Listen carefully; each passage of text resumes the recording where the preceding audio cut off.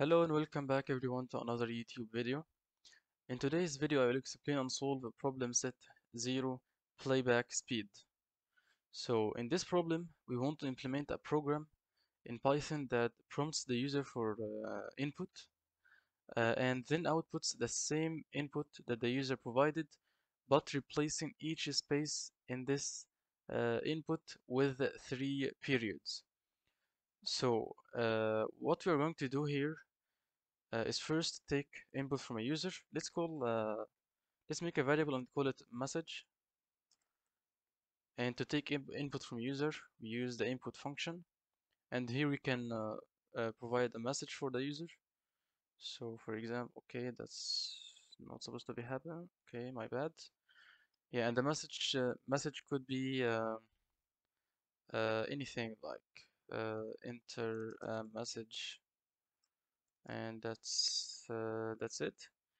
So yeah, and at the end we want to print this message, but we want to make some edits on this message that the user will provide.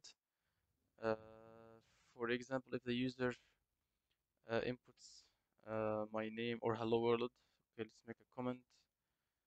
If that's the user's input, we want the output to be like this: hello, but every space is replaced by 3 dots, just like that, without changing anything else.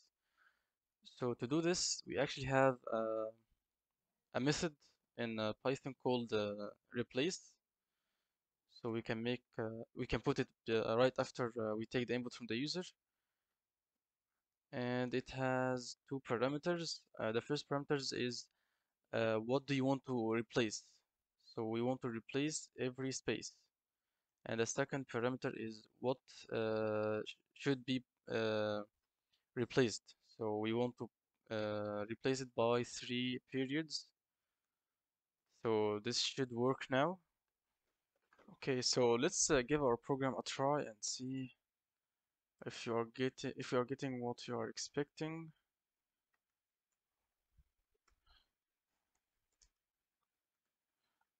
And let's try on hello world. And yeah, that's great. 3 periods are replaced. So let's try another example. Let's try hello world, but this time with a comma. And it's also working, but let's try if we don't have any spaces. Okay, great, nothing changes, just as we expected.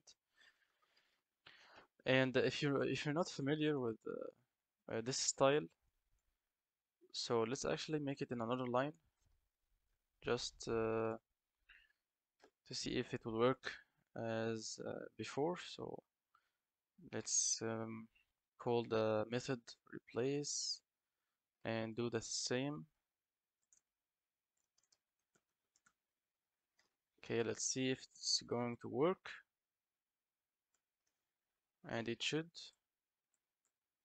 and it didn't. So because it actually doesn't, we don't return anything here. So what I mean by that, we need to assign, okay, sorry for this, we need to assign the return from this method to a value, or to a variable, I mean. So what we can do here is to reassign the variable message to the return of this uh, method here.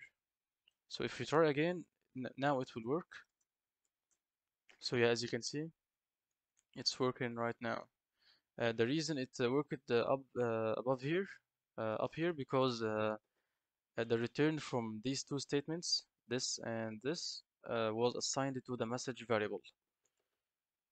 And yeah, that's was the problem. So yeah, that's the end of today's video.